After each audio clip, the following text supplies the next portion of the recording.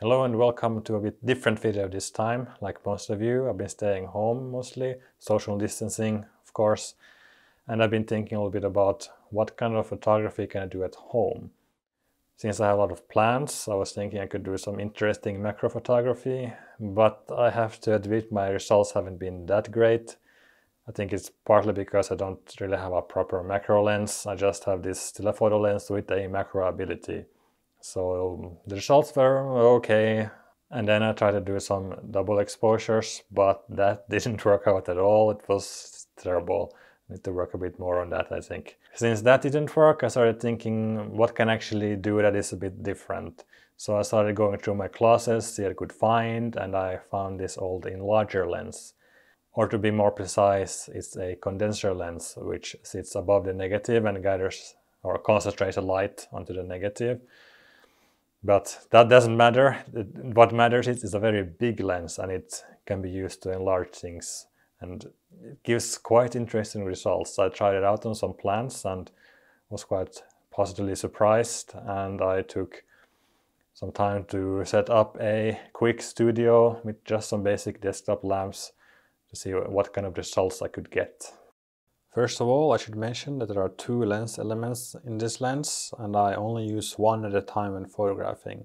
I didn't remove the metal tube from the second because it works quite well as a lens hood for blocking out stray light from entering in the lens. One way to use it is to hold the lens in one hand and the camera in the other, and be sure to have a light camera when you're doing this, otherwise your hands will start hurting quite soon. And then move either the lens or the camera or both closer and further away from the subject to see what effect it creates. I also tried different focal lengths on my camera lens, and it is possible to get varying perspectives.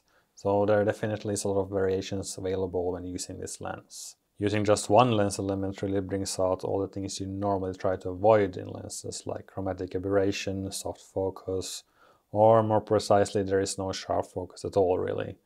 But I'm not using it to get super sharp focus, but to see what weird effects I can get from it. Let's start experimenting with some plants. I tried a few different plants, but this one turned out to be the most interesting one. I don't know what it is called, but probably it has a cool name. The shape of the leaves works really well for this type of lens, and the thick leaves appear very three-dimensional, which also has to do with the narrow focus, but there seems to be something more going on with this lens because some of these shots seem strangely three-dimensional. Zooming out and moving the lens further away creates this quite interesting psychedelic effect. This is quite wonderful indeed.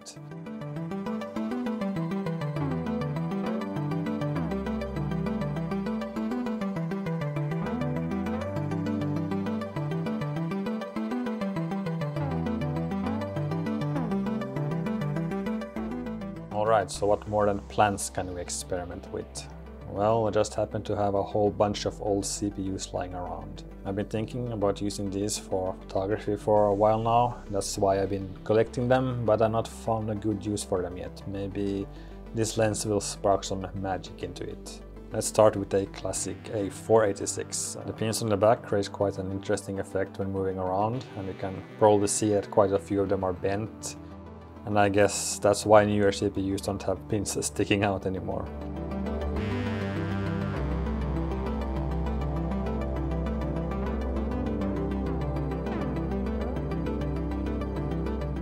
And then continuing with a Pentium, and I have to say this is probably my favorite one to photograph with. I like how the pins stretch out at the edges, and actually having a Pentium written in the middle helps a lot too, I think.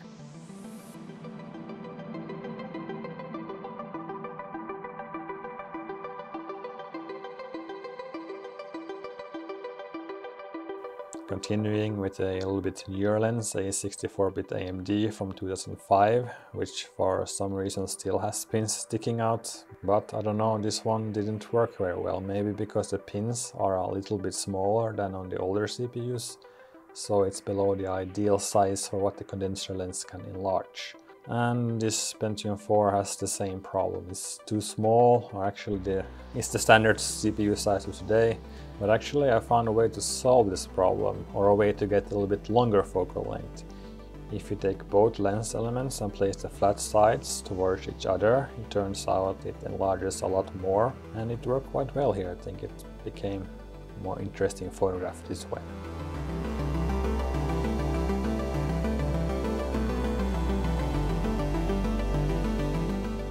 Well, what if we try a little bit bigger computer parts? I happen to have this old SCSI card lying around and I don't have any use for such a thing anymore, so it seems like quite a good candidate for some experimentation. And I have to say the results here are quite interesting as well. Each solder point on the card becomes a stretched out line towards the edges, and also some interesting chromatic aberration is happening here. I really like the effect that is created.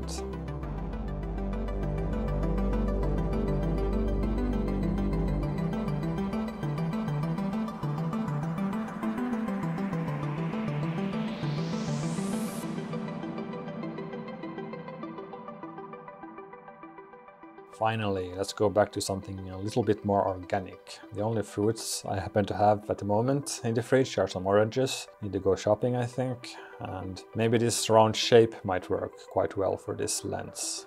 But I have to say the results are just okay though. Definitely not as interesting as the other subjects. I might get some more fruits later on and see what I can do with those. I'm sure I can also make some interesting fruit photos with this lens.